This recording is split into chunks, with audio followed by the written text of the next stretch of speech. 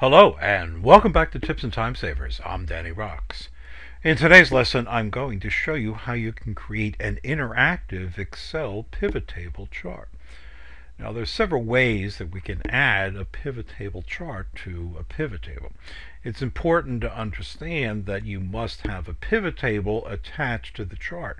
Any changes you make in your pivot table are reflected in your pivot table chart. So I could either choose to have a pivot table chart created at the same time as when I create my pivot table, or if I already have a pivot table, I can add a pivot table chart. So if I select one cell inside the pivot table, on PivotTable Tools, I could come over here in Options and say Create a Pivot Table Chart.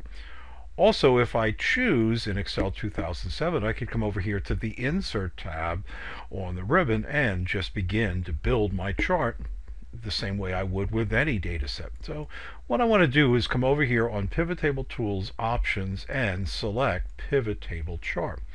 I begin by selecting the type of chart. I'm going to stay with a column chart. Now, a lot of things happen over here.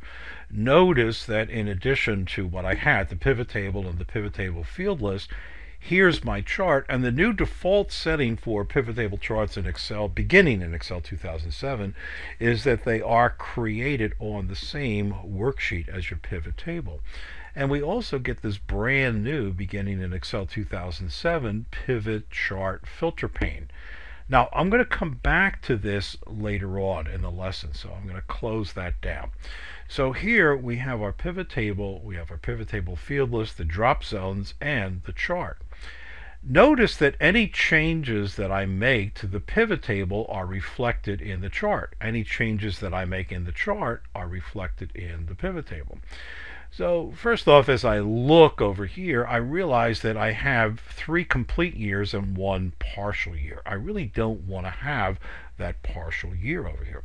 So I could come over here in the years in my pivot table field list and filter that out. In this case, rather than having all of the possibilities, I only want to have the 3 complete years. Click OK. So you see the pivot table report is updated and the chart is updated at the same time. And with any embedded chart, I can change the dimensions. I can also choose to move it around. And as you will see, we can also move it on to its own worksheet. One way to do that is when you click on the pivot table chart. Notice that you get pivot table chart tools for designing your pivot table, laying out your pivot table, formatting your pivot table, and analyzing your pivot table. Back here on PivotChart Tools for Design, I could choose to move my pivot table chart on to its own worksheet location. So I could create a new worksheet that has only the chart on it. Let's do it. Let's click OK. All right, now I still have my pivot table field list. For right now, what I want to do is I want to remove the pivot table field list, and I want to bring up that pivot table filter chart that I deleted about a minute ago. So in this case, I'm going to delete the pivot table field list, and if I come over here to Pivot Table Tools Analyze, what I can do is I can bring back the pivot table filter. And I can move that anywhere I want. If I want to have the field list, I can bring it back there. So the filters that we do on our pivot table report, we can filter the report and the chart together. Remember, the chart and the pivot table report are intertwined. Any changes that you make to the layout, any changes that you make in the filtering on the pivot table report are reflected in the chart. Any changes that you make in the chart are reflected in the pivot table. All right, let's take a look over here and see how we can make this an interactive chart. I'm not going to worry about the design changes on the pivot table for right now. Let's just say that I'm in a meeting, and what I want to do is I want to concentrate on 2 specific quarters. I want to concentrate on the 3rd quarter and the 4th quarter. So what I would do over here on the report filter is I would just deselect all and then select the quarters that I'm interested in looking at. And there you go. So now I'm isolating in on quarter 3, quarter 4. During the discussion, if I wanted to change that, that would be easy enough to do. I could change it to quarters 1 and 2. Click OK. So you see how it becomes an interactive chart. It's really very simple. I could also make some changes to the years. Rather than looking at the last 3 years, what if I wanted to look at just the completed 2009 and 2010 years? Click OK. So you see I have that interactive chart. It's really, really simple to make those changes to it.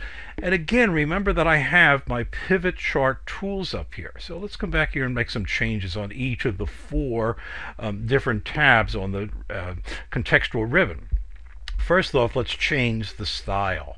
Remember, I'm going to be projecting this on a screen during a meeting, so I want to have a better looking style in here. So I did that on the Pivot Chart Tools Design tab. If I come over here onto the Layout tab, I hate grid lines on my charts, and I hate the default placement of the legends. So what I want to do is I want to come over here and I want to select the area that I want to format. In this case, I'm selecting the grid lines. So now that they're selected, I'll delete them. And now over here for the legend, what I want to do is I always prefer to show my legend down here at the bottom. Alright, so we've made some changes on the design and on the layout. Now let's come over here onto the format. You see, as we move from left to right, we get choices that move us from the grand view on the design tab and moving increasingly down to the local level. In this case, what I want to do is I want to change the formatting of the shapes for the series. I would like to have them pop. So I'm going to choose one of these designs. I'll change this design as well. And remember, I can always right mouse click if I want to format the background. So over here for the background of my chart, rather than having an automatic, which is kind of a flat background, let's just say that I prefer a gradient fill. What I could do is I could decide which colors I want to have. Well, that's a lot better. That's going to look nice projected. So now we've made some changes to the format of our chart. And when we come back here to analyze, what I can do is if I need to bring up the field list, I can bring that up. So the field list and the chart filter work hand in hand. Remember how I was filtering by quarter, I was filtering by year? I could do the same thing down here in the pivot table field list. I have my filters over here. So if all at once I want to bring back all filters, it really doesn't matter where we make the change, in the pivot table field list or up here in the new Pivot Chart Filter pane. We get the same options to make those changes. All right, now what I want to do is I want to move this back over here on to the same worksheet as the original data. So in this case, I'm going to say move the chart, and where I want to move it to is I want to move it as an object inside the raw data worksheet. Click OK. And there you go. Now I can get rid of the filter, and now I have my pivot table as well as the pivot table chart.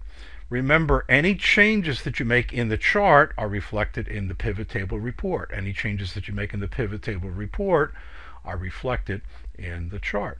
So there you've learned how to create interactive pivot table charts. It's interesting to note that the reason I chose this lesson is I was looking on my website. I was looking at my index to the free Excel videos that I offer, and I noticed that I have a lot of videos on pivot tables, but I was lacking one on a pivot table chart. So after I publish this, I'll come back and I'll update my index, and you can go back and click on the hyperlinks there to find any of my free Excel training videos, or use my 50 best tips for Excel, or my new longer length videos that I offer on WebEx. And I'll look for you in the next lesson.